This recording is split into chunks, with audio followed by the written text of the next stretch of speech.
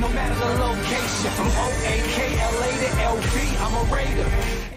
Raider Nation, what's going on? You're watching the Raiders Report with Mitchell Renz, and on today's show, we're going to break down today's Raiders news and rumors, and these are going to be our three main talking points. Should the Las Vegas Raiders bring back linebacker Marquel Lee? Should everyone out there be worried about Damon Arnette? And at the very end, a three-way trade with Derek Carr and the latest trade rumors around D.C. The first topic that we're going to get into here is, should the Las Vegas Raiders bring back linebacker Marquel Lee? I'm going to give this one 0 Chucky heads. It's Tuck rule, tuck that. The reason why this is being brought to my attention is because Marquel Lee this past week spoke about the Raiders on his Instagram. Is it really that big of news? No, not really. But here in the middle of February, I wanted to be able to talk to you guys about something else. That wasn't basically just Deshaun Watson. So he didn't make the Raiders roster in 2020. If you remember, he battled a lot of injuries back in 2019. And a lot of people remember the good Marquel Lee in 2018 where he was second on the team in tackles with 68. Now, a lot of people remember him also for being, well, number 52 after Khalil Mack. But he was simply asked, hey, are you going to come back to the Raiders? Are you open? Are you a free agent? What's the latest on that? This is what it was ultimately on Instagram. So he is Kels_Ocho. It said, they haven't called, laugh out loud, not even to check in on your dog. Which, two parts to that. Do I wish that the Raiders would at least see how Marquel Lee's doing, not just from a football standpoint, but maybe from a human being man standpoint? Yes, I absolutely do, because I am a believer, once a Raider, always a Raver. I know Al Davis definitely would have liked something like that, but in terms of should the Raiders end up bringing him back, I just don't simply see that being the case because, well, from a talent standpoint, overall need standpoint, it's not quite there. Even though the Raiders do have some key players, at least at the linebacking position, that are going to be free agents. Nicholas Morrow, he had a great year. I don't know if they're ultimately going to bring him back, but you make Nicholas Morrow obviously a top priority instead of Marquel Lee. Kyle Wilber doesn't really offer you too much as a linebacker anymore, but still a veteran presence and a captain, if you will, especially in special teams. But I'm hoping that you get guys like Tanner Muse that can step up, and I've been saying it for weeks, make Jonathan Abram a linebacker. So one more time here, comment below. Type BB for bring him back or type LA for leave him alone. Should the Las Vegas Raiders bring back linebacker Marquel Lee? I'm typing my LA. I'm going to leave him alone. Now, hopefully you guys don't leave me alone on Sunday by myself. No matter what, I got to come into work on Sunday. How do I want to spend my day? With Raider Nation. So we're going to be doing a Super Bowl 55 watch party start time 10 minutes before kickoff. So 6:20 p.m. Eastern time, 3:20 p.m. Pacific time. Join me if you're over 21. Make sure you got plenty to drink because I don't really want to watch the Chiefs or the Buccaneers win, so I'm going to be drinking quite a bit. I'm just going to send out a warning. We're going to be having a lot of fun. I'm going to be trying to bring y'all a Vegas-like tailgate right to your home. So subscribe and join the watch party. Now, speaking of the Super Bowl, even if you don't care who wins or loses, I get that, y'all. But guess what? If you can win some money, that's something I think all of us would care about. So if you want to go ahead and put some money on the Super Bowl, please, you got to do it down below. Chatsports.com/Raiders. The best deal on the internet is 125% deposit bonus. I promise you won't find a better one out there. But you got to go to this link below, and you got to use this promo code right here, Raiders125, if you want to bet on the Super Bowl and if you want a free Raiders jersey. Now, how do you get the free Raiders jersey? You got to be a BetUS depositor, so new customers only. You got to deposit at least $100, get $125 for free, and then you get a free jersey. It's any Raiders jersey of your choosing. We got hundreds in stock here. If all you heard was Raiders jersey, it's okay. I get it. Email me for some details, Raiders@chatsports.com. I will walk you through the process of getting started with BetUS, depositing the money, and then we can figure out where to ship one of these jerseys. It takes less than 5 minutes, and it's a free Raiders jersey. Come on. All right, next story here we're going to talk about is Damon Arnette. And should Mike Mayock and the rest of Raider Nation be a little bit worried about him? I'm starting to think so here. I'm going to give it 3 Chucky heads, and then I think it's pretty likely that Mayock is worried about Damon Arnette. So let's face it here. He struggled as a rookie. There's no denying that, right? Couldn't stay healthy, and he didn't play well when he was able to get onto the football field. And also, I will always give credit to Mayock because unlike Gruden, Mayock expresses his feelings. Mayock's not afraid to say what he has on his mind. Gruden, on the other hand, sort of beats around the bush and doesn't really want to upset anyone. But Mayock has always been a guy that lays it out there. This is what Mike Mayock had to say last week about Damon Arnette.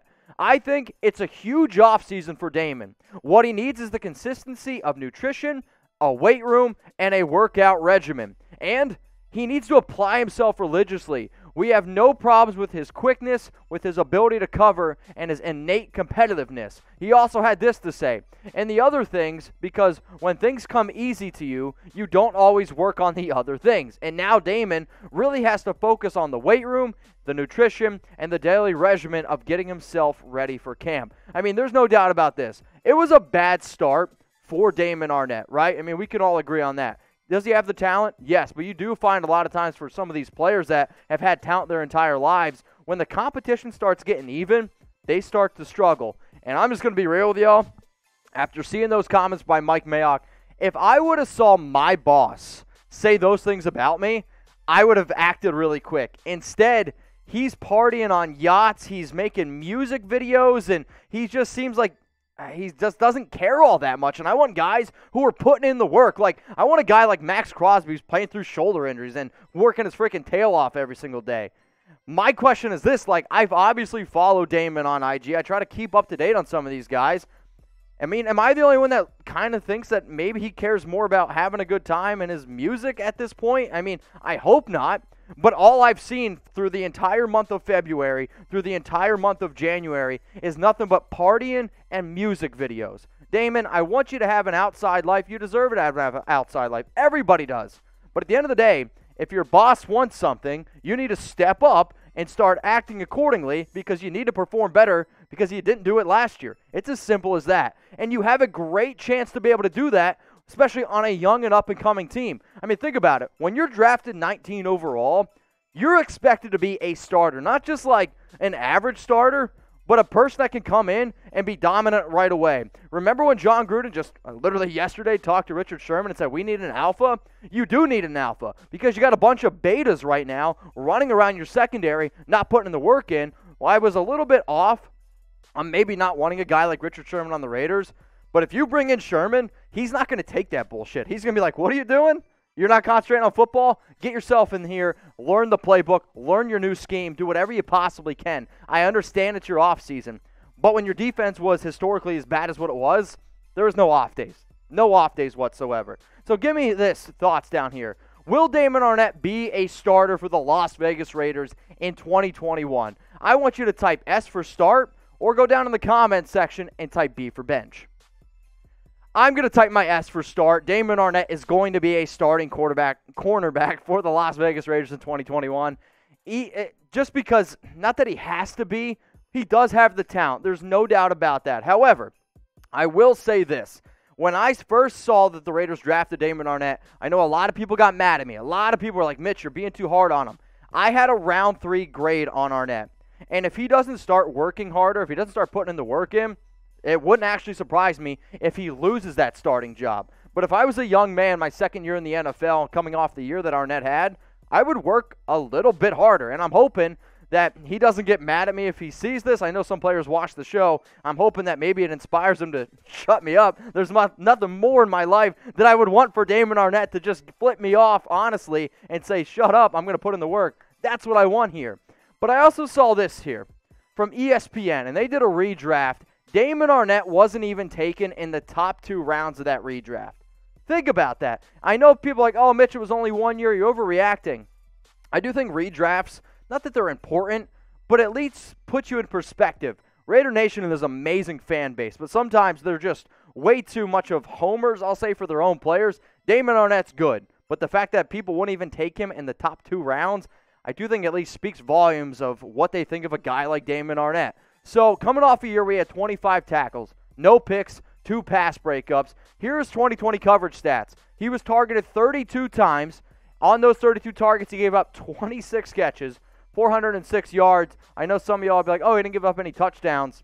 I mean, he gave up a game-winning drive up against the Miami Dolphins on just an absolute boneheaded play. Bottom line, all I'm trying to say is this. Damon, get yourself in the workouts. Get yourself, train a little bit harder. The injuries got to stop. We need a little bit more production. That's the bottom line here. Now, getting away from Marquel, getting away from Damon Arnette, you're going to see a much happier person for the rest of the show. What are y'all doing tonight? Like, What are your plans? It's Thursday. I actually have off Friday and Saturday. Don't worry. You'll still get your videos. I promise you that. But what are you doing tonight? Throw them down in the comment section. If the answer isn't watch Al Davis versus the NFL, I questioned how big of a Raider fan you are. Like, I woke up this morning ready to go. Threw on my Al shirt, and I've just been hyped to watch Al Davis versus the NFL. It's starting at 9 p.m. Eastern time tonight on ESPN. So seriously, y'all, check it out. Watch the GOAT. And if you want to interact with me on Instagram, I'm going to be watching it. I'm going to be answering questions. I'm thinking about even doing an Instagram live. So hit me up. Let's talk about what's going on around the Raiders. Let's talk about Al Davis versus the NFL. So hit me up on IG. I'm at Mitchell Renz 365. The last story, or maybe two more stories, if you will, here at the Raiders Report, is Derek Carr worth 2 first-round picks?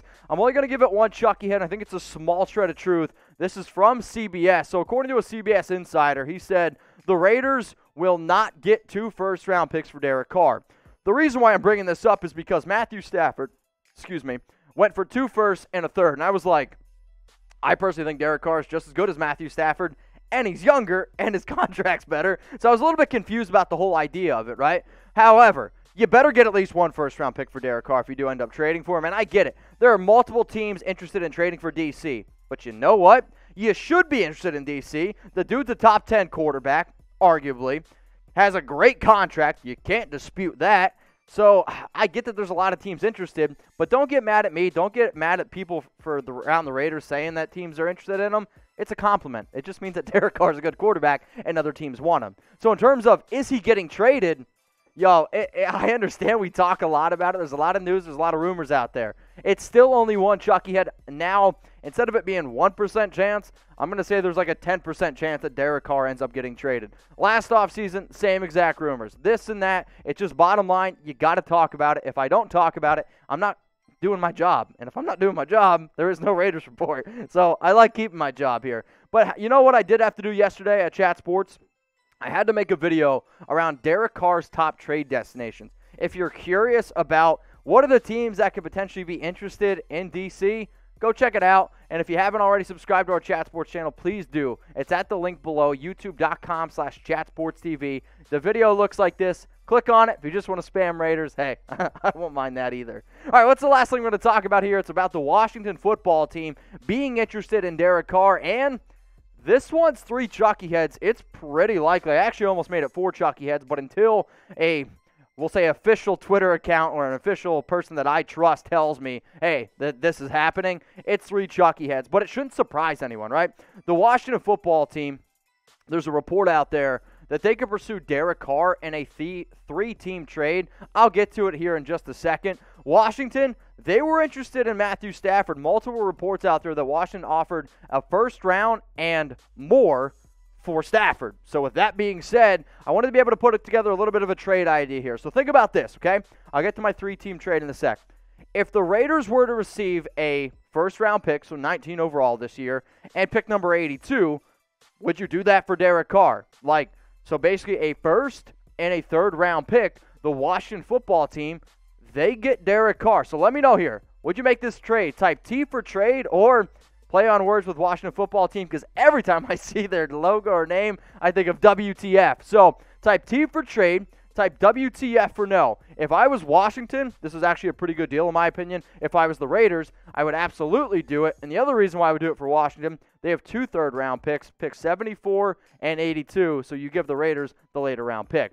However, the only way that I am trading Derek Carr, and this is very, very simple, is if you can get Deshaun Watson. I'm not trading Derek Carr for a first and a third to try to get some other quarterback.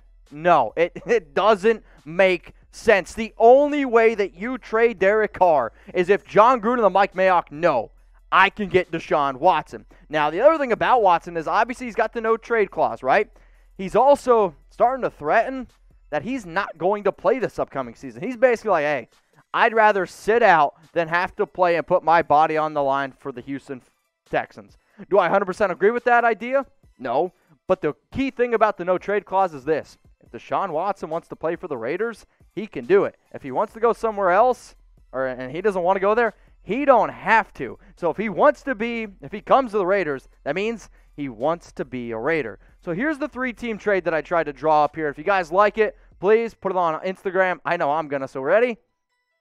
Got it? Sick. So the Las Vegas Raiders, they received Deshaun Watson. The Washington Football Team, they received Derek Carr. The Houston Texans get 2 first-round picks this year, 17 and 19. That third-round pick that I mentioned earlier in the Carr trade with Washington, 82 overall, and then a 2022 first and a 2022 second-round pick. So essentially, the Raiders are realistically only giving up 2 first-round picks and a second-round pick for Deshaun Watson. So would you make this trade? Y for yes or type N for no. I think this is a scenario where all 3 teams definitely win. The Houston Texans get 3 first-round picks, a second-round pick, and a third-round pick. The Raiders get their franchise quarterback in Deshaun Watson. And the Washington Football Team, they get a quarterback as well. So if you don't type Y for yes for this one, man, I don't know what else I got to do at this point. So this is going to be the end of the video here. I appreciate everyone that watched the show. Remember, if you want to hit me up, talk more Raiders with me, hit me up on Instagram at MitchellRenz365. And if you haven't already subscribed to the Raiders Report, what are you waiting for? Free videos around your favorite team. Seriously, hit the big red button.